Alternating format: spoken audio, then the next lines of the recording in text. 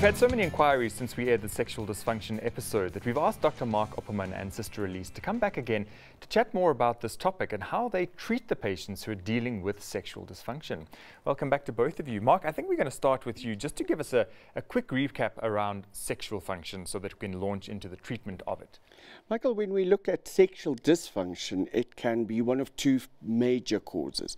So we look at the mental side, where you have low libido or a decreased sex drive, and then the physical side, with physical manifestations, for instance, vaginal dryness or dyspareunia, what in our terms it's called discomfort or pain during intercourse. Okay. So let's start with the higher function, and that would be libido and sex drive that's decreased. So that's the mental side of That's the mental side. And these usually come about because of changes in our hormone systems.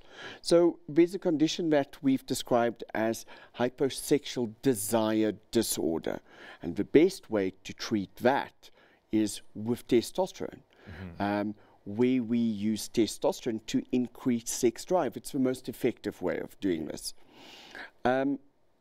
Other forms of sexual dysfunction that include or will include the mental function side would be sexual dysfunction in a partner, for instance, which we spoke about at length in one of the previous episodes. For us, bringing about balance in hormone systems is where we usually start.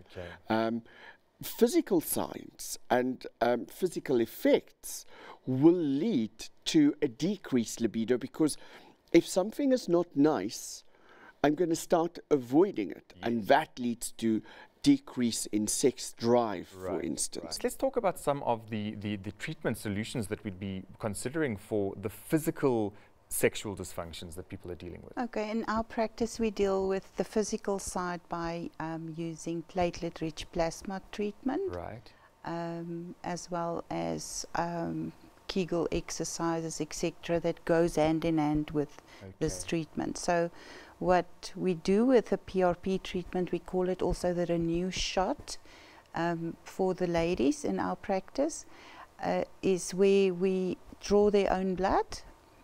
Then we put it in a centrifuge where the red blood cells and the serum and the white blood cells are separated, and then also platelets as part of the separation. Then we take that yellow part of the blood, which contains the platelets, and we re-inject it at certain strategic points in the vagina.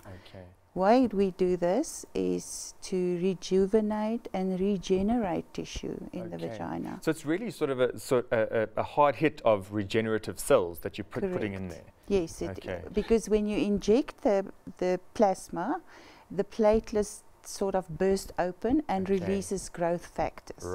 And you get different growth factors that regenerate normal cells, or any cell, regenerate the vascular system, regenerate the nervous system in that area, as well as the lubrication system in the area. So you're really kind of giving it a revitalizing boost, basically.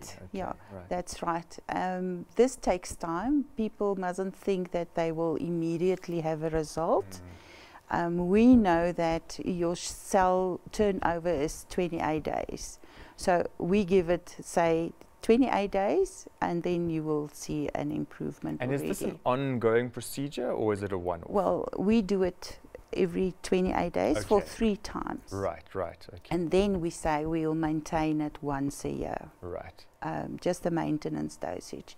It's amazing the results, the gratitude of these patients when they come back and say it's working, even after the first one.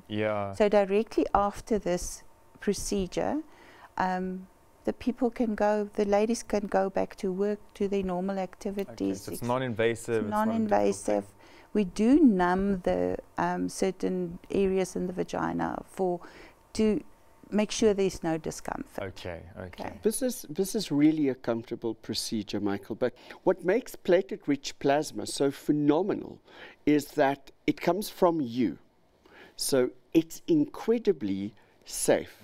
You can't overdose on this. So when Elise says that we do 3, our protocol starts with 3, but some patients would start seeing phenomenal results after just 1 treatment. Yes, yes. Others might require 4 or 5. It depends on the metabolic state of the body, how well you're going to regenerate tissue. It's going to be dependent on your diet. It's going to be dependent on lifestyle. For instance, smokers will regenerate tissue much slower, right, because the fibroblasts, etc., that are responsible are being made lazy, if I can call it that way, or deactivated. And we break down tissue because of the free radicals from smoking, etc. Yes. So I think it's important, we've often spoken with the two of you about the holistic view of any sort of treatment that somebody would engage with. It's not about fixing the things that you've broken, it's about fixing those things, but also changing your lifestyle so that you're not breaking things anymore. When we spoke in the previous episodes about compliance and adherence, being compliant is taking your medication and that's it. Adherence is buying into the process, which include lifestyle changes. Right. In our practice, we start with a global look at what is the cause of this. And therefore, we like to combine regenerative medicine with hormone optimization, bespoke nutrient supplementation, and that can be supplements that we send you home with. It can be supplements that we do intravenously.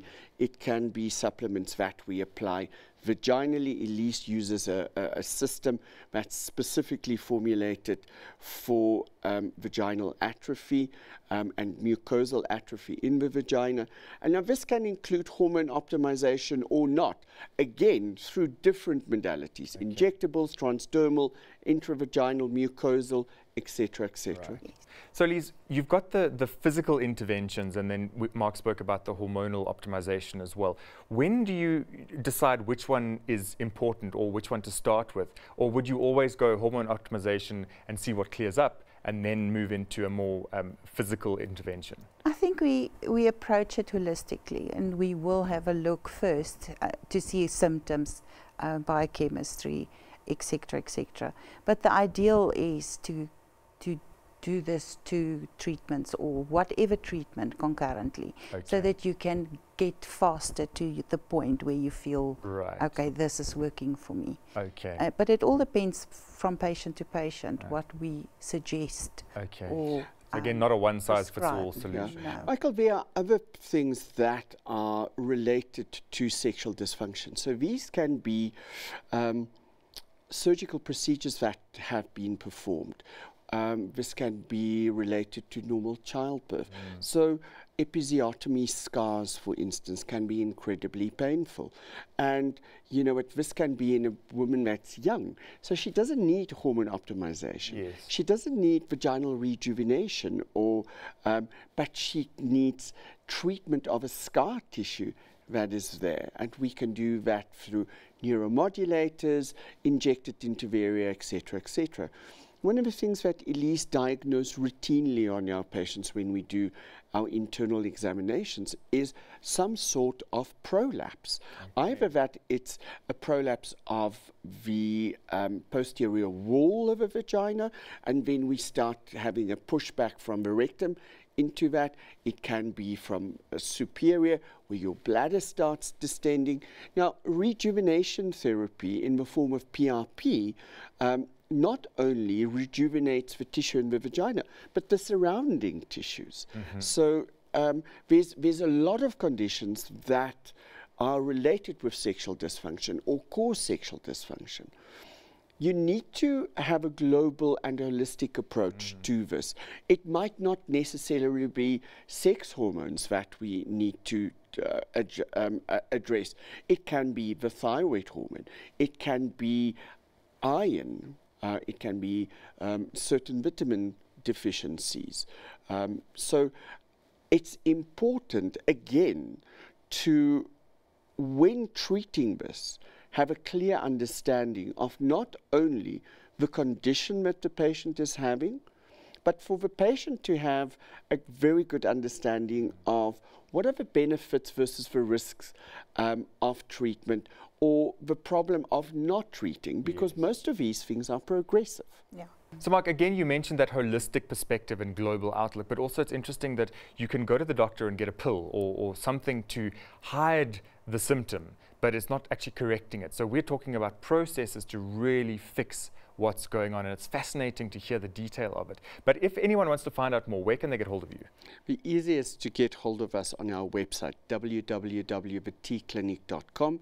Elise always tells me that I have to say we're on Facebook. Good. Apparently on Instagram as well, just don't ask me.